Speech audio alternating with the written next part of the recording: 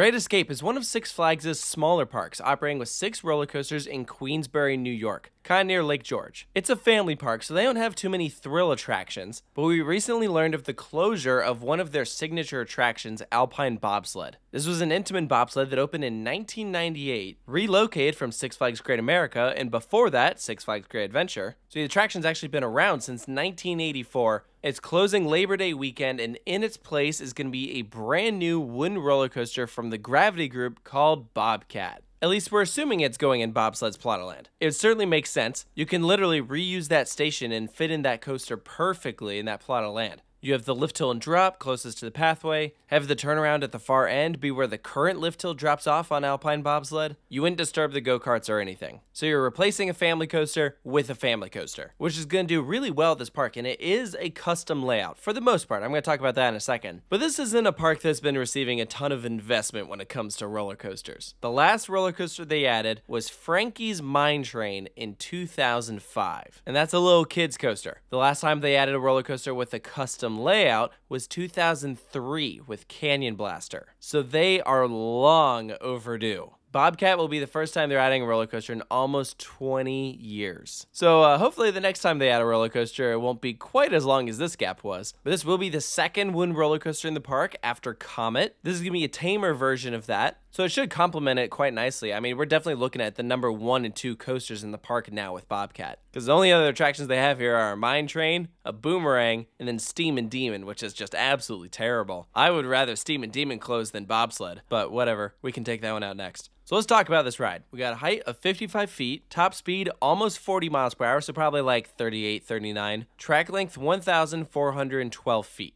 We've seen many Gravity Group family coasters open up around the world at this point. These things are a ton of fun, and there's not one like super close by. Both Sesame Place and Storyland, which have Gravity Group family coasters, are about 4 hours from Great Escape. And of course, they offer different layouts. The only family coaster that's going to have a similar layout to this is located in southern France at Walby-Rhône-Alpes. It's called Timber. And when I say it's similar, I mean it is almost a clone. We have a couple slight differences. They both have the same height, feature that turn into a drop. Timber descends at 59 degrees, so I imagine Bobcat will do the same. The airtime that immediately follows is going to be the same. On Timber, you go into this tiny airtime hill before going into a twisted double up. And on Bobcat, they just bypass that first hill and go straight into the double up. This whole turnaround is going to be the same, as well as that big airtime hill. On Timber, that gives a lot of floater air, whereas most of the other smaller hills send you up like sharply out of your seat as ejector airtime. So it's nice that they break it up a bit. I like that they kept that moment, but what is going to be a little bit different on Bobcat is that hill is the start of a double down. So you'll step down and then do a turn into your brake run.